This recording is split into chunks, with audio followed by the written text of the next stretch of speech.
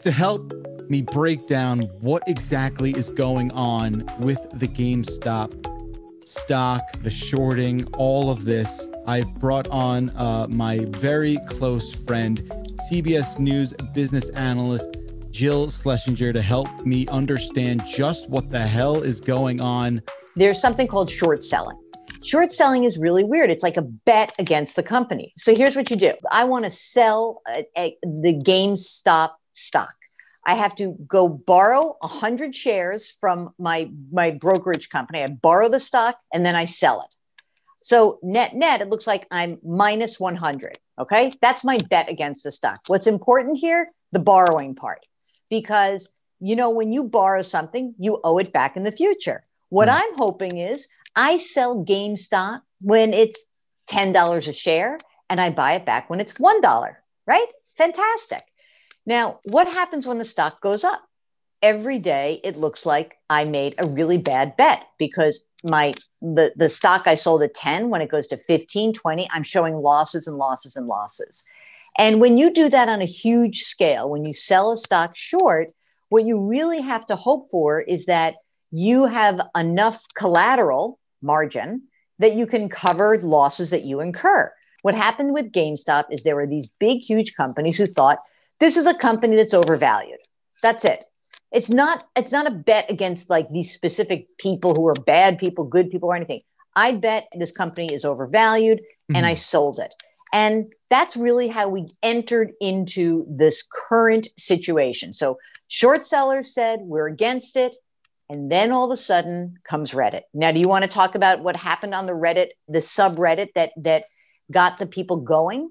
Yeah, I mean, so I understand a little bit of that. There is a very popular subreddit called Wall Street Bets that had some big players there sort of, highlighting the fact that like, Wall Street seems to be shorting this stock in a big way. We could probably make some money by collectively buying a lot of the stock, watching it and just have it go up. That's exactly it. Right. And at the same time, kind of, jab. Screw those guys. Jab the financial institutions that went so hard on shorting this stuff. Right. And just to be clear, like they're not bad because they're short sellers. Short selling is good for the market. Some people think a stock goes up. Some people think it's overvalued. That's actually really good. It's called price discovery. It's very good for markets. Right. But and because it helps uncover bad actors, right? It helps uncover. Absolutely. And if you remember in the housing crisis, there were, I'm sure that everybody sort of reveled in the idea of people betting against the housing market. They seemed like geniuses in the aftermath and every story that came out. We liked those people. So it's not that short sellers are bad. But what's fascinating about this to me is that you have a group of people on Reddit who are like, hey, let's jam these dudes up. And here's how you do it. Now, there's nothing illegal about that unless the people who are saying, hey, go out and do this have some sort of inside information, which I don't think they did, but there's going to be an investigation. Sure. This. There's no doubt, right? On its face, it doesn't seem to be apparent. Right? I mean, it's not like these guys were like, oh, I know the GameStop is about to be acquired by Apple. Do you know what I mean? Like that would be a huge thing that was not disclosed. So then it's just almost like crowdsourcing an idea. Hey, let's all get together. There's a bunch of short sellers. If you buy this, either with options, derivatives, or with the stock itself, what we can do is we can make those short sellers really uncomfortable. And when they get really uncomfortable, they have two choices. They have to hand more money over to the investment company where they borrowed the stock. That's margin. So they have to have essentially just think of it as collateral. They've got to have collateral in an account, or they have to buy back the shares they sold. The very fact that they buy the shares back is self-perpetuating, pushes the stock even higher. And that's why it's called a short squeeze, because you're squeezed. You're feeling like, oh my God, like the hands are coming around my throat. This trade is exploding in my face and I have to cover it. By the way, I was a trader in my former career. And when I sold short, it was always so scary because when you think about selling short, you have an unlimited downside. Stocks or commodities or anything can keep going up and up and up. If you are a buyer, the worst you can do is go to zero. Right, because your initial risk, the worst thing that could happen is you lose your initial investment when you buy a stock. Right. When you short a stock, If the other direction keeps going north, you are liable for infinity, essentially. Absolutely. You have an unlimited downside risk, is what we say in the business. And, I just think this whole story is sort of weird. And I'm saying it's sort of like, it's fun for me to talk about because, like I said, I'm a former trader, right? My first job on Wall Street, I bought and sold. Well, I mean, my first job was like doing this all the time, right? I was a gold, silver, and copper options trader. Okay. And that's like 150 years ago that I did that.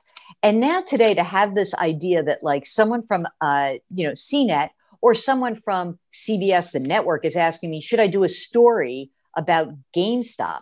I'm like, okay, but like, there's still 10 million people out of work. So there is a strange feeling that I have in talking about this, where we have this whole economy that is still so shaky right now, and there's so few people who actually own stock. I don't know if everyone gets this, but like essentially about 48% of this country does not own a stock, does not own a mutual fund, and couldn't care less about what we're talking about. I know you care about it, and it is an interesting story. I'm just saying that this isn't the only thing. There's a lot of other things going on right now.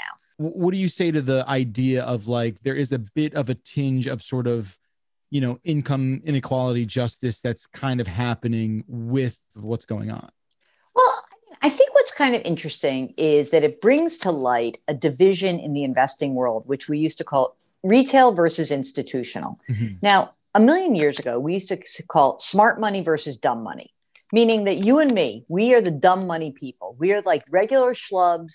We buy a stock, we buy a mutual fund, but the institutional people, the hedge funds, the private equity funds, the big money managers, they're the smart money. Mm-hmm. And I think what makes this kind of a delicious story for small investors, it's like, no, screw you, Mr. or Mrs. running your big hedge fund. Like, we can move markets too. You've been moving markets for the last 100 years. It's our turn.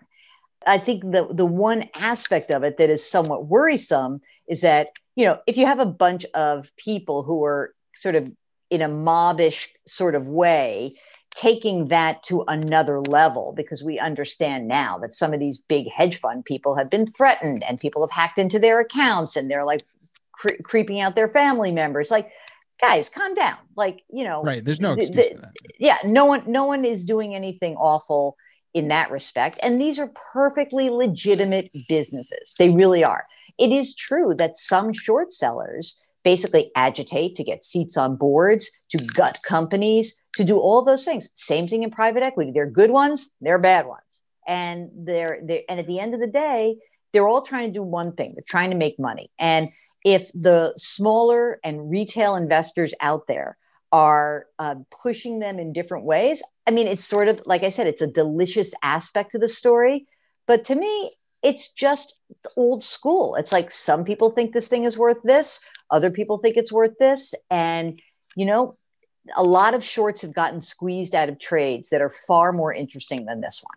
As long as there was not any insider information, as long as there was no market manipulation, as long as they didn't get people to like invest and promise them something in return, like let's presume that everything was legit, then it's two people taking two sides of a trade. No one's right, no one's wrong. Right. The market just determined that the short guys got squeezed. For all I know, all these people who bought this company are going to end up crying their tears, because if they don't sell right now, they could see all those gains slip away. It's just a market. The market doesn't really discriminate. It's good, it's bad, you win, you lose. So one thing that I do want to point out, because I wouldn't be your Aunt Jill if I didn't tell you this, right?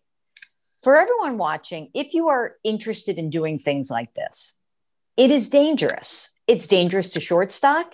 It's dangerous to buy options when you don't know how options work. It's dangerous. If you want to be like sort of participating in something and you think it's cool and you want to learn something, take the amount of money that you feel like you can lose. That's what you should do. I think the best part of this whole thing is the sort of massive educational moment that it's sort of been.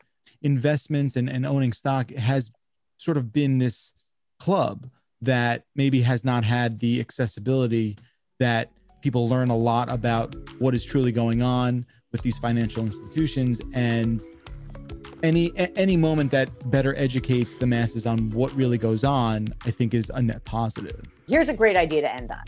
Okay, Let's say you just made a crap load of money in GameStop.